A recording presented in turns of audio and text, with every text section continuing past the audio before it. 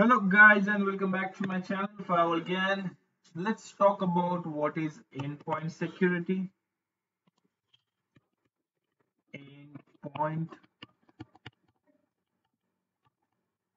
security. When you go to the smart dashboard and you go to the main menu, there is something called smart endpoint. If you click to that, you will reach to this endpoint security console. So basically the checkpoint endpoint security includes the features like data security, network security, advanced threat prevention security, forensic analysis, and the remote access VPN solutions. It simply offers flexibility for the security administrator for entire end-to-end security management, and everything is got managed with this small console. If you look on the different tabs what are available here, you will find uh, all this functionality you can manage within this tab. One is your deployment, one is your reporting, one is your user and computer, one is your policies, one is your overview. So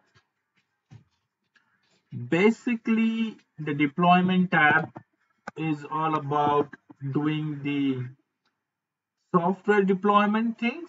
So when you have the packages with you, you come here and you just have to import them manually. The packages I'm talking about, the endpoint security client packages.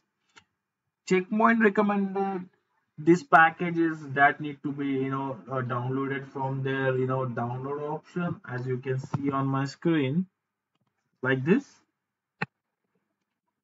But you can add the packages manually as per your requirement. It's up to you.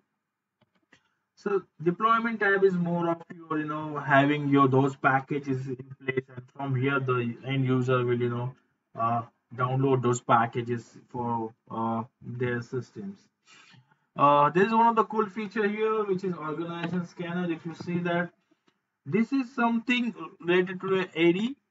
So for example, you have AD, uh, uh, you know, uh, configure for your all the machines, users, and everything. So this organization scanner actually help you to match your smart endpoint software features with the AD. For example, whatever you do with your endpoint software from this console, that will automatically get sync with AD. So endpoint software console and the syncing between the AD will happen automatically. That is what this feature is all about.